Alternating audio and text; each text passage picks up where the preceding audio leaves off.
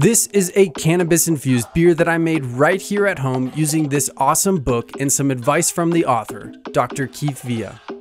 In this video, I'll walk you through the process, and at the end, we'll taste the result and see how it turned out. Now, let's make some beer.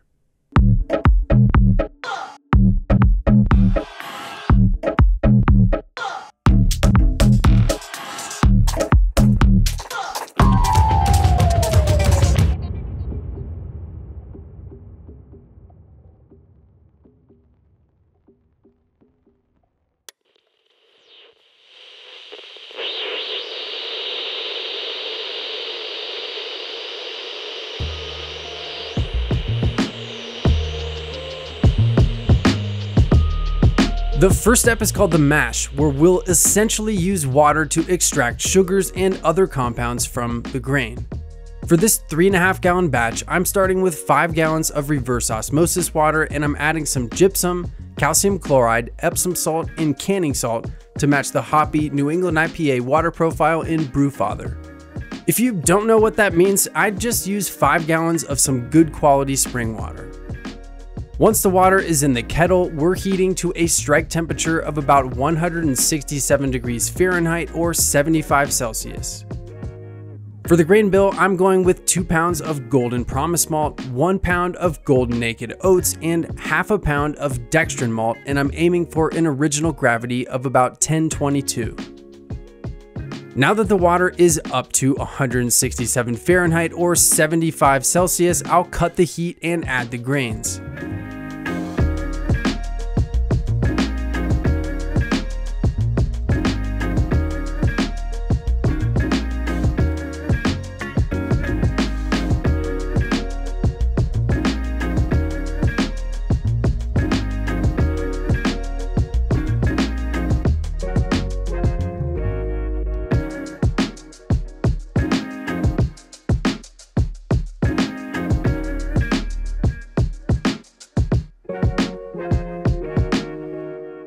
Once the grains are nice and saturated, I'll set the target temperature to 158 Fahrenheit or 70 Celsius and recirculate the wort through the grain bed for at least 30 minutes. The basket on the inside of the kettle will make it super easy for me to separate the grains from the liquid, but if you don't have something like this, you can use a fabric grain bag and simply stir the mash during this step of the process.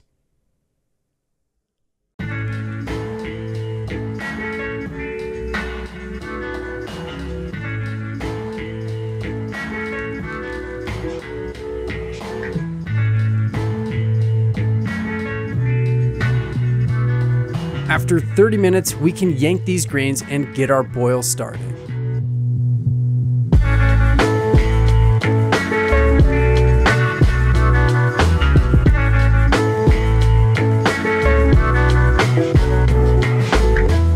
With the grains suspended over the kettle, I'm rinsing them with water until I've collected just shy of 5 gallons total volume.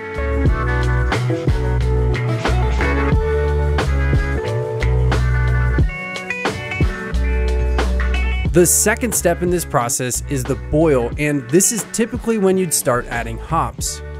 In this case, we'll start with boiling for 30 minutes, and then we'll drop the temperature down to 165 Fahrenheit or about 74 Celsius.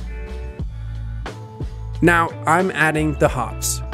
I have 20 grams of Citra, 15 grams of Chinook, and 15 grams of CTZ. This part is called the whirlpool, and you can think of this as step 2B because it's essentially an extension of the boil, but the lower temperature will result in more fruity flavors from the hops. Now, I'll let this hang out for 20 minutes.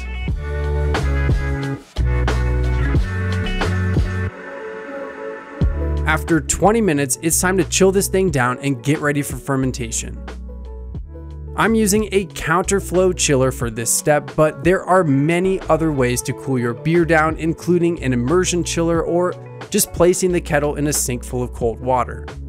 And now that we're cooling it down, it's super important for everything that touches the beer to be sanitized. Not just clean, but sanitized.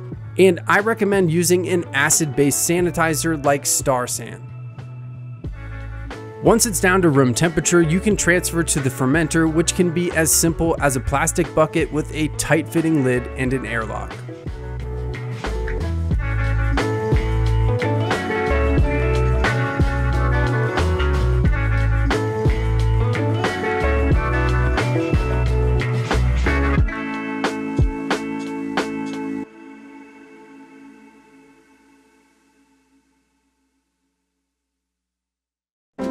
Now that everything is cooled down and in the fermenter, it's time to add the yeast. For this beer, I'm going with Windsor from Lallemand, which is an English strain that's only capable of consuming simple sugars. Since we mashed at a pretty high temperature, I'm expecting this to end up at about 1% ABV, which is right in line with Keith's advice. The thing you have to watch out for is if you mix alcoholic beer with THC, there is a crossover effect called it's fading, cross-fading, and where you get buzzed and slightly stoned at the same time. And there are people who love that feeling, but there are some people who've never had that, experienced that before, and it could be I don't know, it could be scary, it could be cause anxiety. So I would say just be really careful if you're going to mix alcohol with cannabis, because doing so together, again, it's called cross-fading, and some people may start to get really dizzy and need to lay down, and others just enjoy it and say, man, that was the best time ever. After a week of fermentation, it's time for the dry hop. First, I have 40 grams of strata hops, which smell like dank strawberries, and I'm pairing that with 10 grams of strawberries and cream cannabis flower from a local dispensary. This goes right into the fermenter, and the purpose is purely to add more flavor and dimension to the beer. Since there's a little alcohol in there, we might get a tiny bit of extraction, but this really shouldn't add any THC to the final product. To dose our finished beer, we've got some options.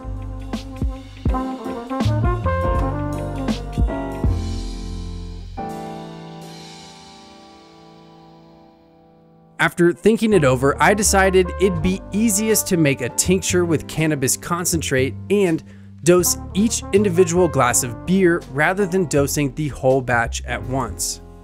That way you can decide on your own how much THC is right for you at that moment. To make the tincture, we first need to decarboxylate or decarb the concentrate to activate the cannabinoids. To put it simply, we're going to heat it up to activate the THC.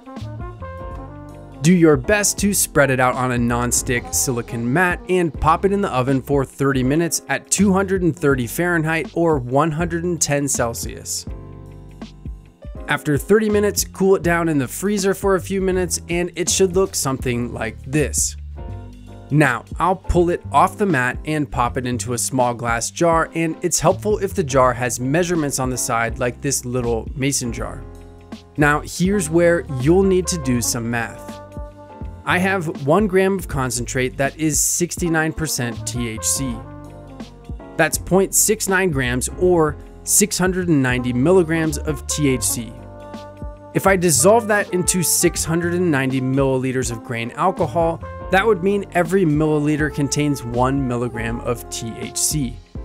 But my target for each serving is about 5 milligrams, and I don't want that much grain alcohol in my beer. Instead, we can add 69 milliliters of grain alcohol to get 10 milligrams of THC per milliliter, and I'll just add 0.5 milliliters to each serving to get 5 milligrams of THC. Now, I'll just shake to dissolve and then let this hang out until it's time to try our finished beer.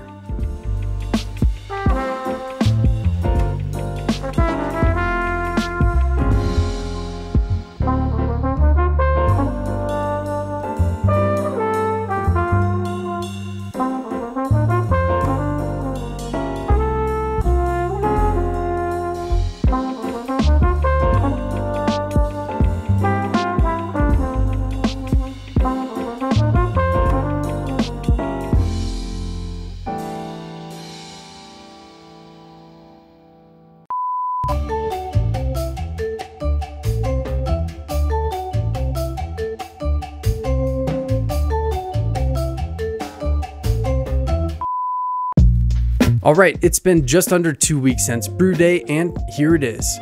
It's a golden, straw yellow color with a short white head that shows this might need just a little more time conditioning before I call it perfect.